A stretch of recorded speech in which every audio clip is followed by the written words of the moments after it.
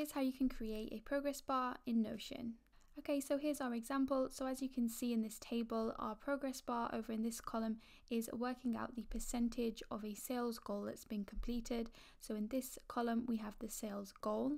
In this one, we have the current sales that have been made. And of course, then we have our progress bar, which works out the percentage of the goal that's been completed. So now I'm just going to quickly show you how you can do this for yourself. It's actually really simple.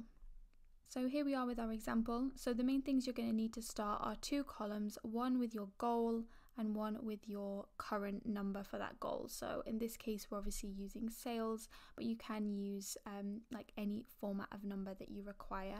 Okay, so to create the progress bar, we're going to firstly add a formula property. So if you just click on the plus and type in formula, you want to add that. And I'm just going to give it a name. So I'm going to call mine progress bar. Next, we're going to click on this formula edit button here. And this brings up this page. So this is where we actually type in our formula. So the formula that you want to use is going to be your current sales divided. So I'm going to put the / icon for the divide. And then you want to divide that by the goal. So the formula is the current or actual sales divided by the goal amount. So you want to then click done. Next, under this number format, it will automatically pre-populate this with number, but we actually want to go on here and change it to %.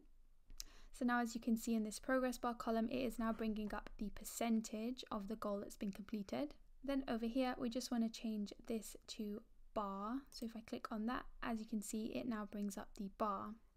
If you prefer, you can also change it to ring. So that just shows it as a circle. I kind of prefer the bar. And there are a couple of options here. You can either change the color here of the progress bar so it automatically comes up green, but you could change it to pink, to yellow, really to any color that you like. And then here you can also choose to either show the number or not. So that's just this number here, the percentage. So if I turn it off, it just shows the bar without the number, or you can keep it on, it's whatever you prefer. And that's it. That's exactly how to create a progress bar in Notion. If you like this video, please like and subscribe, and you can also check out my Notion templates in my Etsy store, which I've linked in the description box.